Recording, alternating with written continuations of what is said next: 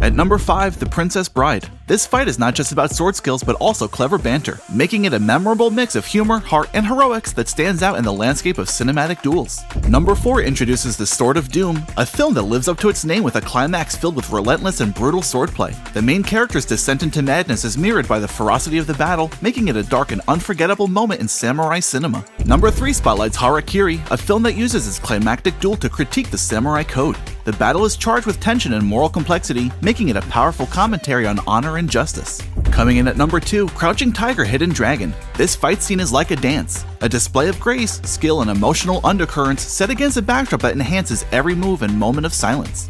And at number 1, Kill Bill Volume 1 reigns supreme with the showdown at the House of Blue Leaves. The bride's battle through O-Ren Ishii's army to the final poignant duel showcases this sword fight as an art form, securing its place as the pinnacle of cinematic sword fights.